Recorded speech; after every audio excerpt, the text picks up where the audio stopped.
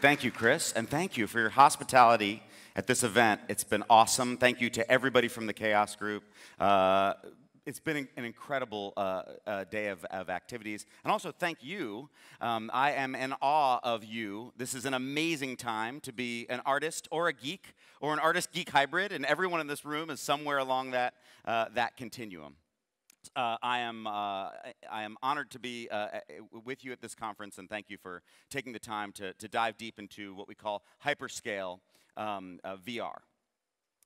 So I will start by saying, we have been tracking AR and VR for a while in this industry, and one would be forgiven to think of VR and AR as just two more stops on this continuum of computing technologies. In fact, a lot of people ask the question, are you still bullish about AR and VR technology? To which I say, more so now than ever. In fact, I don't think that it's just another stop in this continuum. I actually think of it in a more powerful way, that there's a bunch of two-dimensional technologies, and then there's new three-dimensional immersive technologies. So I would actually flatten the entire continuum of computing into these two phases instead of these discrete phases. It's interesting. As hard as it is for me to explain to my 6-year-old daughter that once upon a time you had to make a phone call with a device that was plugged into the wall, like she just can't even process that. It will be way harder for her to explain to her kids that once upon a time, all of our digital information was presented to us in these silly rectangular slabs of glass and silicon. We're at this moment in time where the computing is quite literally spilling out of the screen and into the world around us in an incredibly exciting way. Now, these immersive devices, this 5 minutes, are very much kind of designed by geeks for geeks. However, I think we're on the precipice of a revolution in that as well. So the first thing I would say is that even in the continuum between VR and AR, it's my belief that very soon, as transparent displays increase in field of view and fidelity, very soon that there will be no VR. In fact, I think all of VR will be a footnote on the Wikipedia page about AR. It will all be AR, and it's not going to look like that. The HoloLens 2 is an amazing device. However, it's going to be, soon indistinguishable from the designer glasses that I'm wearing right now. Apple isn't hiring all these design executives and fashion executives to focus on wristwatches only. They see technology as a wearable experience, and so very, very soon devices will be wearable. So I'm more bullish than ever about the transformative potential of augmented reality technology and immersive computing technologies. And in fact, this is just the continuum of computing. If you zoom out and think about it in the context of human communications, I think it's not that much of an exaggeration to think of this revolution as kind of human communications 7.0, right? So we went from having emotion, which predated this species even, into speaking, incredibly efficient method for communication, go species, to drawing and sculpture, all the way into reading and writing, actual written language, then to, let's call it scaled transmissions, which is a tapestry of technology across a pretty wide time range, all the way from smoke signals to printing to wire transmission. And then that leads us into, let's call it global internetworking, standards for a persistent multi-user network, and then this concept of true telepresence, of being able to actually teleport yourself into another location. And that will fundamentally change communications as much as it will computing. So a lot of people say, augmented reality, it's cool, I've been tracking it, but it just doesn't seem something that's relevant to me. And I'm here to tell you that, let's say in 1 to 1.5 iPhone generations from now, so let's call it 10 to 15 years from now, most people won't have a cell phone. And I know that's a ridiculous thing to say. In fact, when I was at Microsoft Research, I used to stand on stage 15 years ago and say, 15 years from now, your laptop will not be your primary computing device. And that was controversial at the time. It's not at all controversial. So today I'm here to tell you that 15 years from now, your primary computing device will likely be contact lenses or eyewear. and maybe let's call it 2 generations, so 20 years from now, you will not be able to ascertain who is actually in the room and who is being digitally projected into the room. The fidelity of those experiences will be so incredibly good. And in fact, people during this transition, we're going to use two-dimensional computing as a metaphor for that new transition. But that will be as silly as it has done every other time we've transitioned technology, right? So imagine with me the following scenario. Let's say you're an Apple loyalist. Let's say that you have an Apple Watch, you have an iPhone, you have an iPad, you have an Apple TV, you're logged in across those systems. But then one day, you walk into the Apple store and you're given a pair of designer spectacles. You don't happen to be wearing your Apple Watch that day, but it's crazy. When you log on and you put these glasses on, it appears like you're wearing the exact model of Apple Watch that you actually own. So you're like, oh, that's weird, and it tracks to your wrist perfectly. But then, as you're interacting, you see there's a button that looks like a little iPhone, and you push that button, and an iPhone of 0 ounces appears in your hand, and you can interact with it exactly as you do because the hand tracking is coming from the HMD. So you interact with it just like you would an iPhone, except it's kind of cool because when you play Pokemon Go, of course you can do this, but when you take the phone away, the Pokemon is there because you also have 3 dimensions, right? And then you get to a New York Times article, and you push the New York Times article, and now there's an impossibly large tablet in your hand that's attached perfectly to your hand with perfect resolution. And then you stumble across a video in that article, and you're with a colleague who's also wearing Apple glasses. You push play, and you project that into a virtual screen on the wall that you can both observe. Now, that little pantomime that I just walked through, that is plagued by all this intellectual baggage that we have because we spent the last 50 years computing in 2 dimensions. It's exactly the same thing as when motion pictures were invented. The first, motion pictures just filmed people on stage because that was the only creative intellectual context that we had. So I'm here to say that in this new revolution of computing, immersive computing, which includes AR, VR, MR, XR, alphabet soup, it includes all of it. Immersive computing is going to be about space. It's going to be about architecture, user interface as architecture. And in this way, you, at this conference and in this room, the agents of chaos, as Chris says, are the best suited to invent this new world together. So let me move forward and sort of talk a little bit about my background very, very quickly. So it's crazy to say, but I've been working in AR and VR for more than 20 years. So I worked on the deployment and demo team for the first ever consumer VR system in the world back in 1994. That was called Disney Vision. I was an employee of the Walt Disney Company at the time.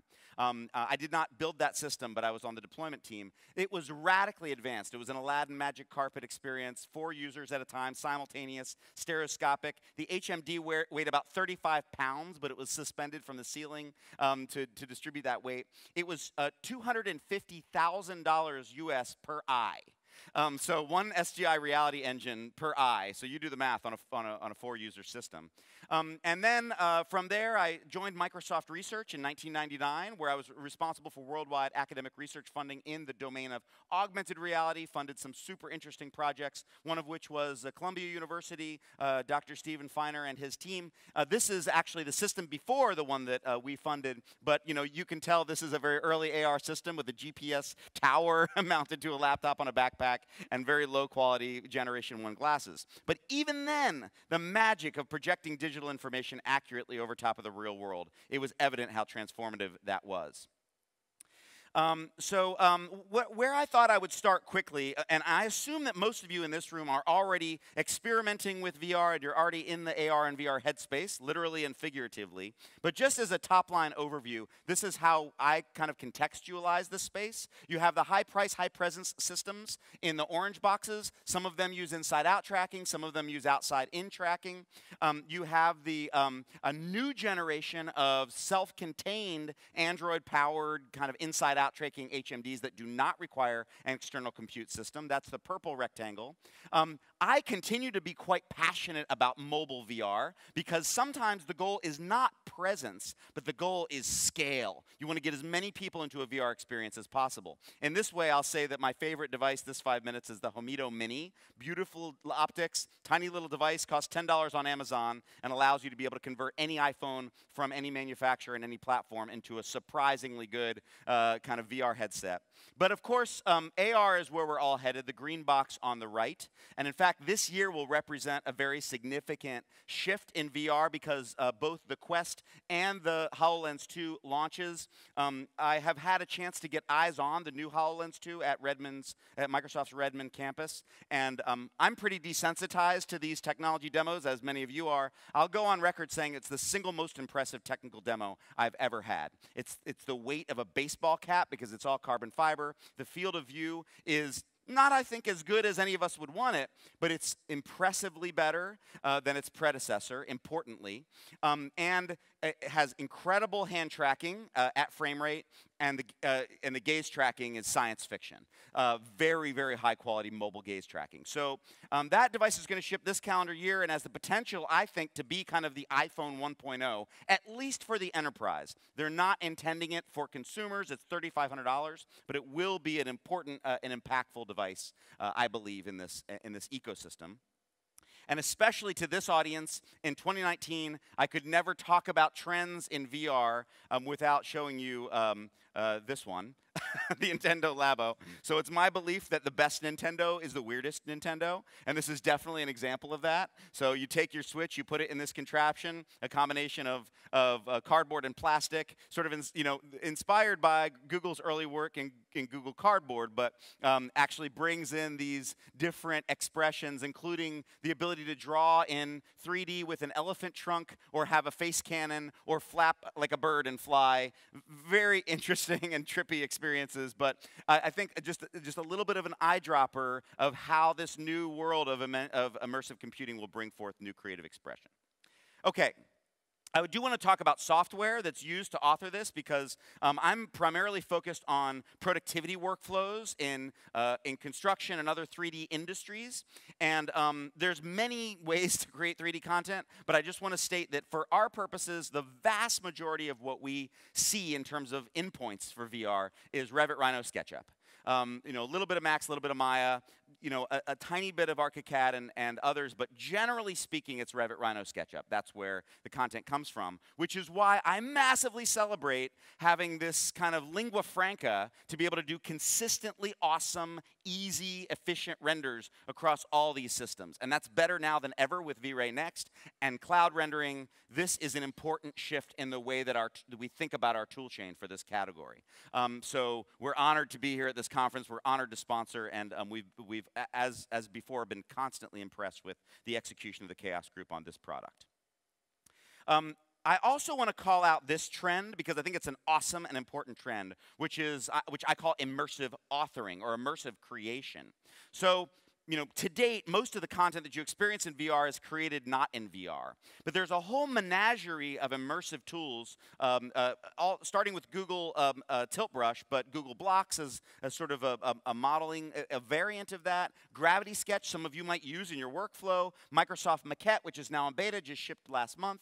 And the one I'm most excited, actually, is PlayStation Dreams, which is this really elegant, responsive design model where you can do immersive 3D creation, all the way down from just a PlayStation 4 with a screen and a DualShock controller, all the way up to a PlayStation VR with PlayStation Move controllers and any combination therein.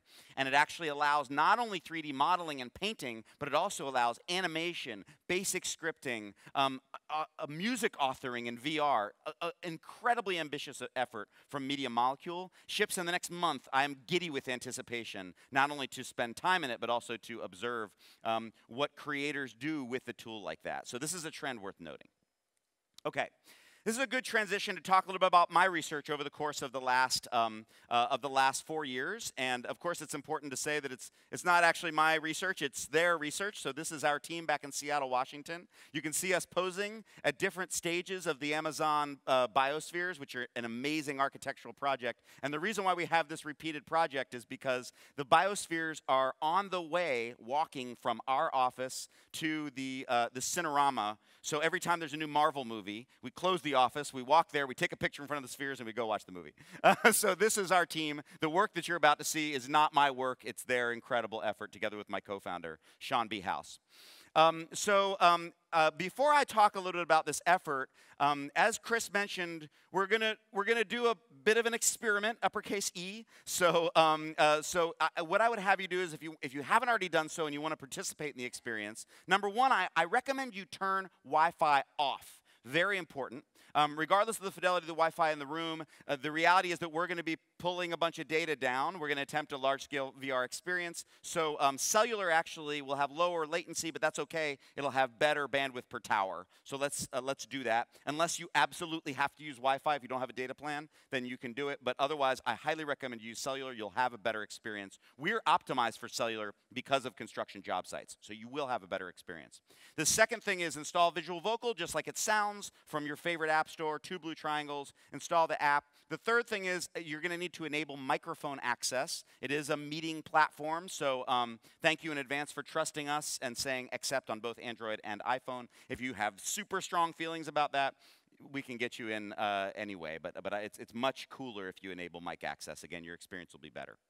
So Visual Vocal was born out of this insight that there's a bunch of people that are doing cool things around visualization in AR and VR. And you know, Chaos Group and others will always be better at that than we'll ever imagine being. But we observed, my co-founder and I, that there was a missing gap around this notion of immersive communication, really thinking about how do humans communicate in these immersive contexts. So we really double-clicked on that. Imagine with me if there was something equivalent to like a PDF of VR, something that was a super lightweight cloud-based object that could include captures and renders and ink markup and voice annotation all in one object that could be easily shared. So that was the vision of Visual Vocal, hence the name. So I thought for this audience in particular, it might be cool to talk about our creative process, about how we landed in this specific technical solution. So the first 3 pillars that we dissected is we wanted to observe the way that humans communicate around 3-dimensional space today. So other VR productivity systems pick a use case, follow people around in that job function, whether they're an architect or a construction foreman or an electrical engineer, and they build a solution for them. Our solution instead was to observe the way that humans communicate around immersive content. And we boiled it down to these very specific pivots. Number one, you have to support both synchronous and asynchronous communication. So there are meetings where you're all at the same time, maybe different places in a space. But then there's also asynchronous communication because many of these billion-dollar skyscrapers are taking place across time zones. The investors in one region, the developers in another region, the architects in a different region. It's very, very important to be able to connect these people together using asynchronous communication, the same exact user flow that you would use in a synchronous meeting. So we did that. Number 2, AR and VR. And instead of getting caught up in the technical implementation, is this augmented reality or virtual reality technology, instead we thought about the context. Is this experience happening in situ on the job site where you want to overlay digital information over top of the real world? Or is it happening in a remote location? And the same content will often cross that transom.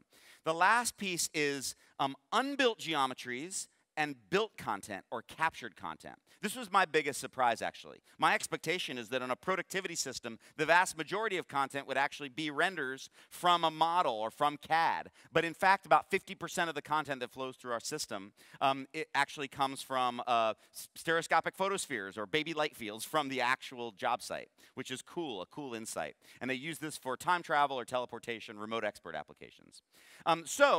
Now, what are the actual use cases? What would you use Visual Vocal for? Again, rather than like selling a very specific enterprise use case, the thing that we try to sell is human superpowers. So teleportation, time travel, X-ray vision, and mind merge, which is almost exactly like the Vulcan mind meld, but you don't have to be an alien, and it doesn't have a Paramount trademark. So like mind meld does. So anyways, the notion here is that using this array of technology, think how useful that is. You want to be able to teleport to a job site and have remote presence. Or you want to be able to teleport a structural engineer to your job site instantly in 2 minutes. Time travel is I want to be standing here and I want to see what this project is going to look like in a week based on the model, or even look at what it looked like a week ago based on progress documentation with spherical photography.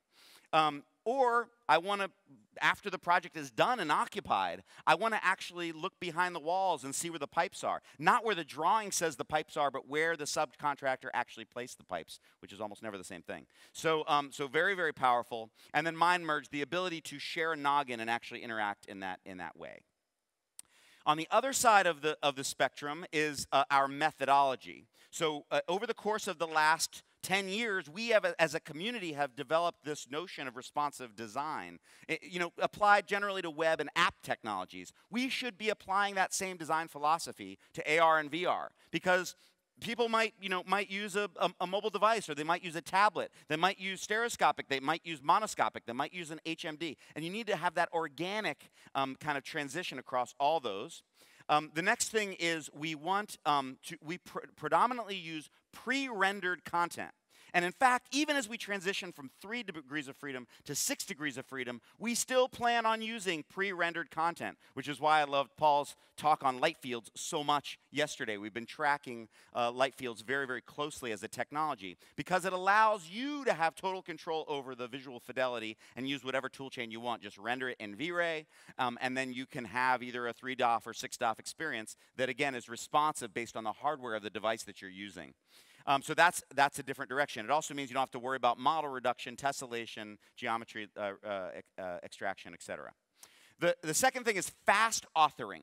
And when I say fast authoring, we actually mean light speed authoring. You should be able to make one of these files in 2 minutes, either from V-Ray or from the real world. And from the real world, you should be able to do it from your phone without even touching a computer. We now have shipped both those features. And then the last thing is visual and vocal. So maybe the most powerful insight that we developed during our research phase is that the highest bandwidth method of human communication is not video. It's actually talking while pointing. So, hey, that conduit's not supposed to be there. It's supposed to be over there. Like, that's a very high bandwidth method. So we took tremendous care and filed some significant patents around how to recreate inking and talking while pointing in a highly scalable technology-mediated medium. Now, this object that is created that leverages all this technology, we call that a VV. And a VV is an abbreviation for the company name Visual Vocal, but colloquially, you would use it exactly the way you would use the term PDF.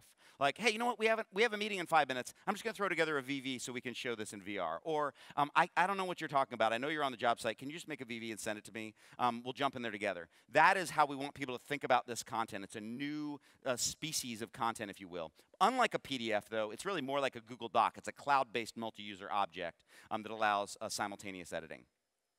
Okay, so I know that's a little bit of sensory overload, but we're almost ready for a quick demo. If a picture is worth 1,000 words, a VR experience is worth 1,000 pictures. But in conclusion, I would just say, to kind of capture your imagination, come back to these human superpowers. And the beautiful thing about these superpowers, teleportation, time travel, X-ray vision, and mind merge, is that those are expressed at different phases of a construction or engineering project. You can very easily imagine when these different things are used, and our first wave of customers actually has expressed this technology at different phases. So sometimes it's used for the pursuit phase, sometimes it's used for construction or architecture, and sometimes it's used for owner handoff and owner training. And we have an incredible menagerie of partners that are using it in many different ways. If you saw the Woods Baggett talk yesterday, Taryn is amazing, and his team was actually one of the earliest to use Visual Vocal at scale, and he'll actually join me on stage and show you some of his content in a moment. Okay, so at this point, you might be thinking, how in the heck is this dude going to get 250 people, I don't know, there's probably at least 150 here, into VR at the same time together? So this is particularly cool. I have my phone here. It's on cellular. And since I'm logged into the VV cloud, then I'm just going to go into my VVs. And last night, I threw together a cool VV that I want to show you. This sort of has a whole biodiversity of content, not just from Woods Baggett, but from some of our other customers. And the way that I'm going to get us all connected actually uses a unique technology from our business partner, Chirp. It's an audio watermarking technology, and it allows me to be able to spin up one of these VVs. So I'm going to do that now. And so now it's spinning up this VV session, and it's spinning up a cloud session. And what I'm going to have you do is launch the Visual Vocal app on your phone, and I want you to hold up your phone concert style facing me. So just hold it up. I should look out and see a bunch of these text entry fields. Now, you might be wondering why there's a Tetris block on our home screen. That's actually a 7-digit entry field. Every VV is described by a 7-digit alphanumeric code. And I'm going to pull you guys all into this VV using this Chirp technology in 3, 2, 1. Okay, I'm going to hit it again. Most of you got it. Look at your phones. It's rad. Here it comes. 3, 2, 1. Looks like we've got 100%. Pretty killer. So it's going to start downloading content. And in fact, if for some reason it did not successfully download, or if you chose not to give us microphone access, here's the 7-digit VV, and you might just want to glance and verify that that's the one that it heard and picked up. But what we're going to do is we're actually all going to join in together. So once it loads, I invite you to go ahead and say join meeting. And, it's funny. This is a multi-user VR session, but of course, we're going to do this Pokemon Go style, kind of monoscopic, because we don't have 250 VR headsets. But you'll kind of get the point. Yeah. What's that?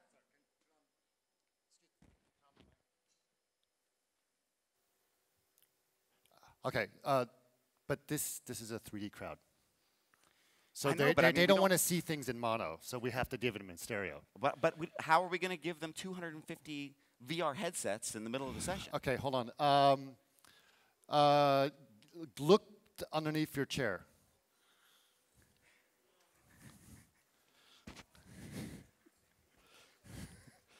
There's probably something there that we could help.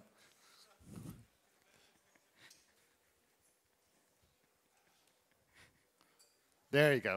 Cool. Thanks, guys. Amazing. So a special thank you to the Chaos Group for the heroic logistical effort to actually, we got here early this morning to sort of pre-stage the room with VR viewers. And also a special thank you to Hamido, who in support of you, the Agents of Chaos community, has actually contributed at $10 a piece these VR viewers so we could all experience this in VR. So pretty rad. And you can see, I'm actually going to switch HDMI sources, and you'll see that you're all popping into the VV meeting one at a time, which is pretty killer. So I'm going to plug this into my phone, and you'll see that pop up in about 5 seconds. And then you'll see that there's a, yeah, this is great. It's perfect. I have a bunch of people that are connecting. Look at that. So right on my phone, over cellular and Wi-Fi, we're all bloop, bloop, bloop, bloop. Look, everybody's flying into this VR session. We're all in there together, which is pretty cool. And once you put the viewers on, you should be standing on a construction job site. This is actually the newest skyscraper in Seattle, Washington. This is a job site, so you should be seeing that. But here's the cool thing, is I'm actually going to enter the meeting with you. So I'm in monoscopic mode, just so that you can see it easily. So is this the scene that you guys are seeing? Just give me a thumbs up if you guys are seeing this scene. Okay, but here's the cool thing. We're actually all in this VV together. And remember how I talked about talking while pointing? We actually invented this new inking method where you draw with your targeting reticle. So the whole screen is one big button, and me as the host, I hold down my finger, and as I hold down my finger, I can actually move my targeting reticle, and you guys will see me inking on your screens. Do you see that right now? So we're basically in this shared session. You can already realize the usefulness and efficiency of being able to do shared multi-user inking, right? But now check this out. Do you guys see this hotspot right here that I'm highlighting in VR? Okay, so this is a hotspot that we call a time travel hotspot. So I'm actually going to pop that open, and you'll see that open, and you'll see that there's actually 2 captures of this job site. One from this week, and one from last week. So I'm actually going to time travel the entire group back in time by 1 week in 3, 2, 1. Here we go. So, so these are both stereoscopic photospheres powered by Google's VR180 technology.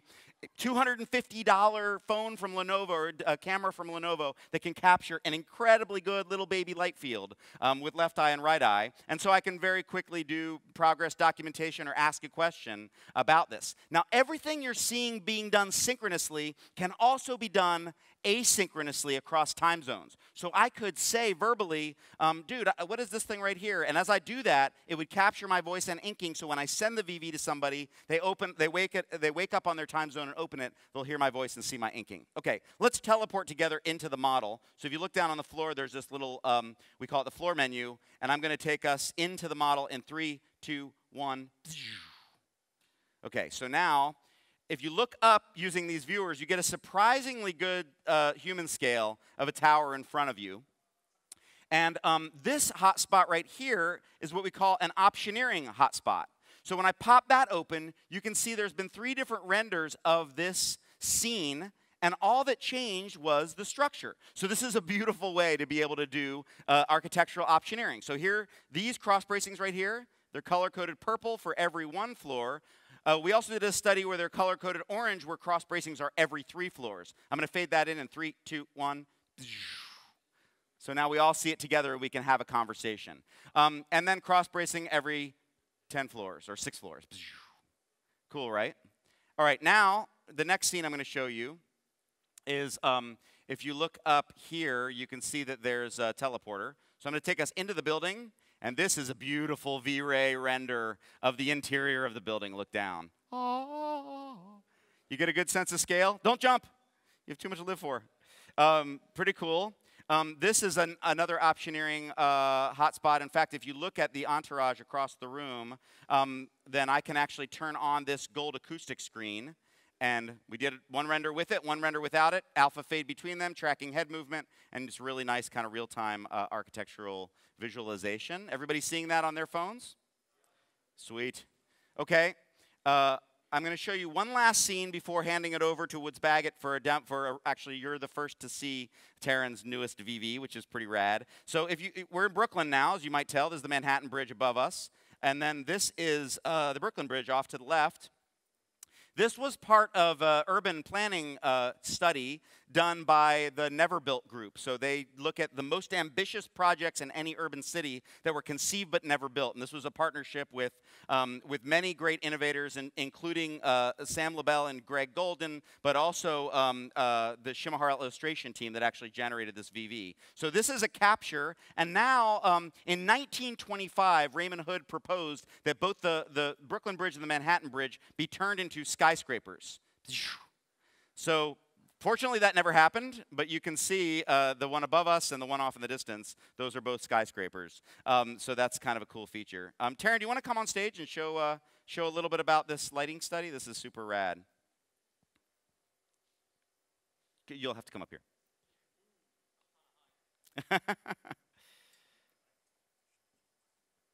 Oh, maybe I'll just...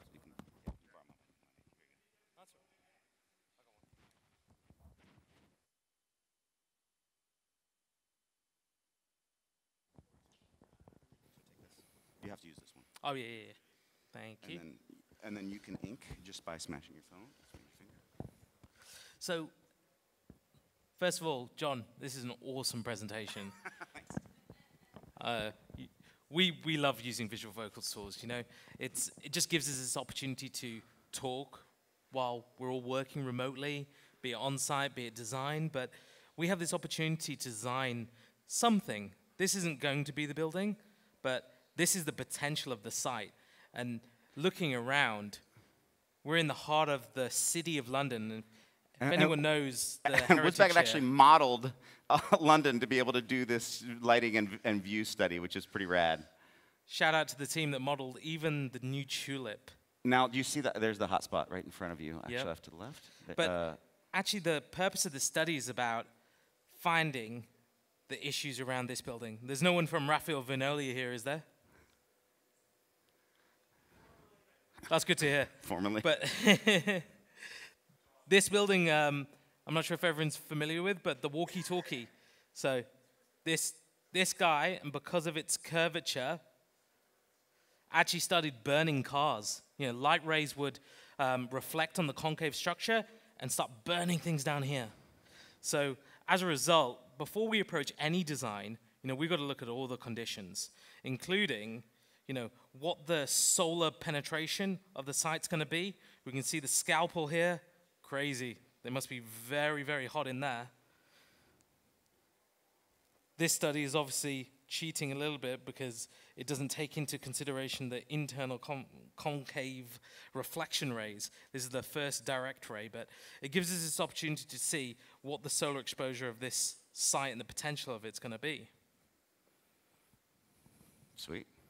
Awesome, Cool. Taryn. So Thanks. this shows an example of the reason why I love this pre-rendered approach, and again, the reason why I'm such a fan of V-Ray as an authoring solution for this, is that you can do whatever you want to. We're not limited to the tool chain. So your team wanted to do a lighting study, just bake those as renders or visualizations or run a computational design study, and that can be visualized in VV. So I'm going to do one last thing, which is I'm going to go ahead and end this meeting, and you'll all get a message on your phones that says the meeting has ended, but you're free to look around, and I've now virally infected each of you with this VV. So under your My VVs on your home screen, even though you're not a subscriber to Visual Vocal, you can actually revisit this content, and I've also stored some voice notes before this meeting in some of those scenes that you can look for and listen to. I would ask that you come out of VR now. It's funny, the hardest part of these presentations is getting people out of VR, which is a good sign, and the reason why I'm a believer in this as a transformative potential. But Taryn, thank you so much for contributing. I'm glad you were able to share that. So what you just saw was the anatomy of a VV is basically it's multiple different photospheres. These were a mix of mono and stereo, a mix of captures and renders from different tools. The system doesn't care, can process all 7 standard global standards. And then within each one of these scenes, you can have multiple hotspots. Each one of these hotspots can actually have multiple variations. The difference between a scene and a variation is a variation doesn't move the camera, so you can easily have different design studies. And then we do this kind of talk plus pointing method where it captures your inking synchronized with your voice. So it's a very efficient way. Now, I will mention that if we didn't have 250 people in a VV together, there's a checkbox on my console that allows me to turn on color-coded inking for everyone, in which case, when you're doing a typical meeting where you have maybe 5 people, maybe 20 people, it's actually super useful that everybody can ink and everybody sees each other's ink, and that works perfectly, but not for 250 people. It would be just kindergarten explosion. So, but it's very cool, and if you tinker with VV, you can try that. So every VV has a 7-digit code. You can share a VV with one person asynchronously or host it for, there's a new record, apparently more than 200 people simultaneously. We also have opened up a standard in the way that we actually now have a Unity SDK. So as a paid subscriber, you can actually build your own app that can host and join VV meetings or receive VV messages using authored using our web console. We actually have the first wave of customers that are partying on this SDK now. The first in market is the official app for HOK. That's live in the App Store now. You can tinker with it. It'll look really familiar in terms of the user flow will be identical to what you just experienced. But instead of blue ink, it'll be red ink because that's their brand, and it's monoscopic by default instead of stereoscopic because that's their preference. The visual language is totally different. Oh, I'm sorry, I'm not presenting. Let me switch over.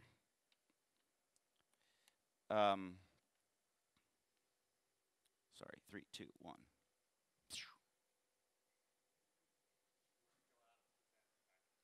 Oh, sure.